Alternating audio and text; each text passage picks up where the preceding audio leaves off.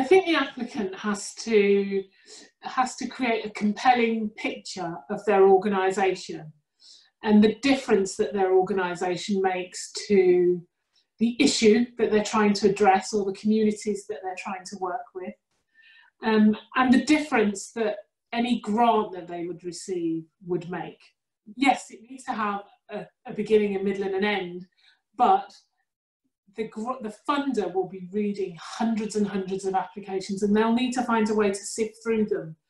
So get the points that you want across in a succinct and punchy way. The stories can be told later, hopefully, when you get the grant.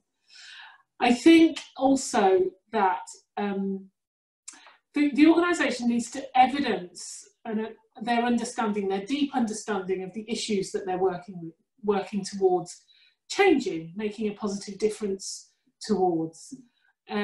Ask for an appropriate amount of funds.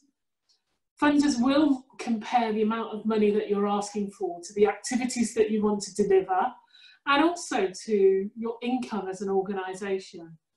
And some applicants will ask for much more than their income or amount of money that would be very difficult for them to manage. So if their income's 10,000 and you're asking for 20,000, that will create a lot of concern for a funder. So make sure that there's a correlation between the amount of money that you're asking for, the activities that you're going to deliver, and what you as an organisation can manage in terms of an amount of money.